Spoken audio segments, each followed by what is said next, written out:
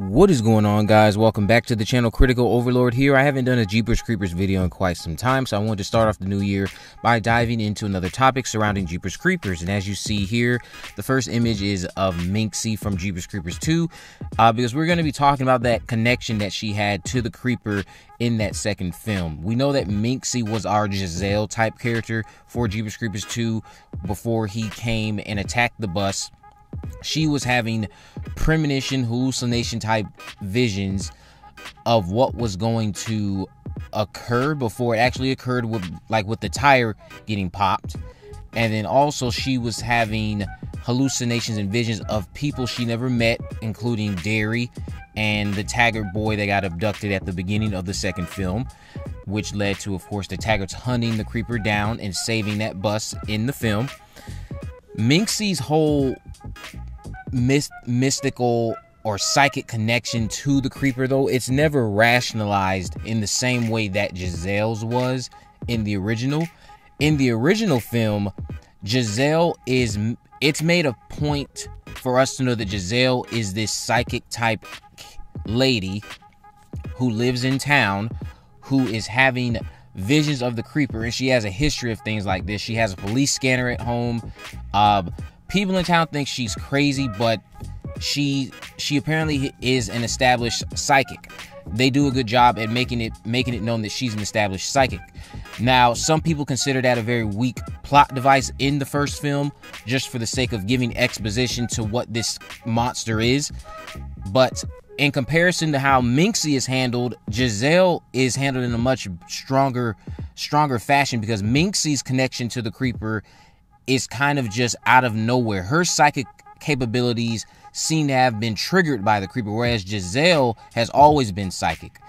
It's implied that Minxie has been psychic for quite some time too. It's just that the Creeper triggered it. So then here's what questions arise from that.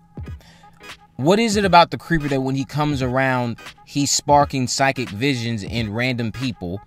And why was it only Minxie? Second, if the Creeper is the one doing that, why would he do that? Why would he allow access to his mythos or put himself at risk like that? Is there something at work against the Creeper? Because Minxie is established to be, they even poke at it a bit in the film. Scotty makes some slick comment to her that she was waving pom-poms earlier in the day. Now all of a sudden she's psychic. So they're well aware this is out of the blue with no real rhyme or reason to it. It's just here to serve the purpose of being our Jazelle type plot device this time around. Because keep in mind, previously the idea for Jeepers Creepers 2 was that Jazelle and Trisha would be featured in the film. So I'm wondering if this whole angle with Minxie was to compensate for the rewrites that were ultimately done with the film, because Jazelle and Trisha were going to have roles in Jeepers Creepers 2 originally, but I believe Gina Phillips, for whatever reason, decided not to return. So maybe that's what happened, and they altered that psychic stuff to Minxie, since they wrote out Jazelle and filled Jazelle and Trisha's roles with the Taggarts. There's no real rhyme or reason made to why she has this connection, outside of the fact that she's just here to serve as a plot device that we've already had in the past. But now Minxie creates much more glaring logic issues, and it raises more questions about the Creeper that we'll probably never have answered, because again, her psychic capability seems to have been triggered by his appearance. And some people have speculated that maybe when the Creeper goes to certain areas, he like triggers these psychic connections between himself and others in the area that he's in, the surrounding area. But why exactly would he do that? Why would he do that? That's not only damaging to what his whole intent is, which is to remain under the radar, and second, given that Jeepers Creepers 3 takes place before Jeepers Creepers 2, he's not a big fan of people knowing what he is, where he came from, or where it came from, because we see he had a big temper tantrum at the end of the third film, which is taking place before the second one.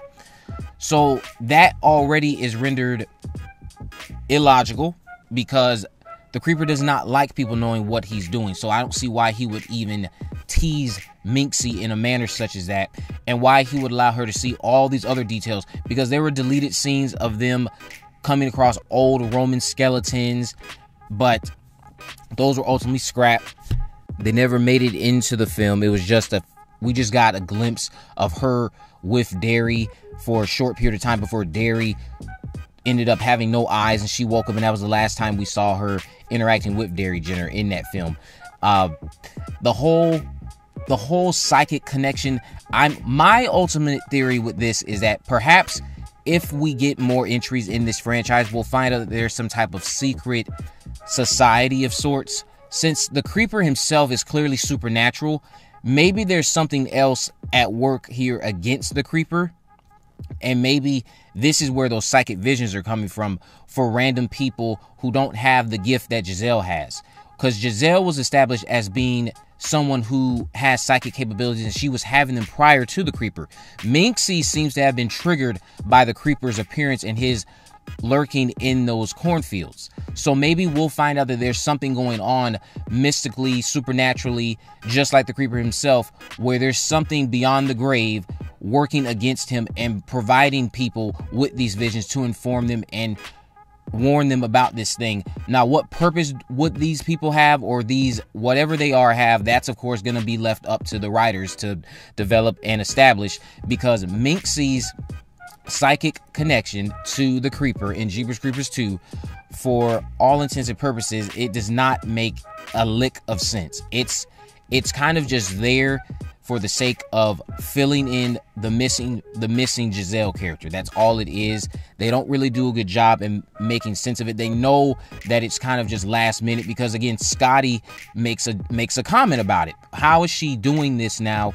What's going on? We don't learn too much there about it. So perhaps we'll learn what it is about this monster that makes people have psychic visions, if that's a thing, because again, that's a theory that other people have had. I don't think that's true. I don't know why he would do that.